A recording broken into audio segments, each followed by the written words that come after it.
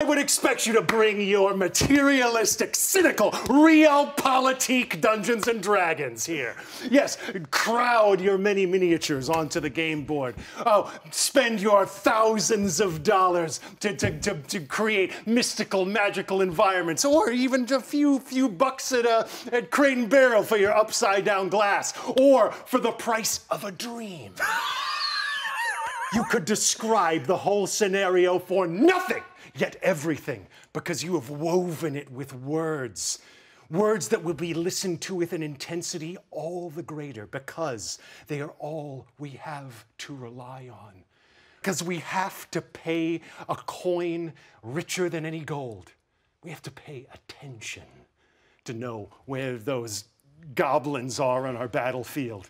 And if Trevor forgot because he checked out for a second, then maybe he won't be so offended when I say they got burned.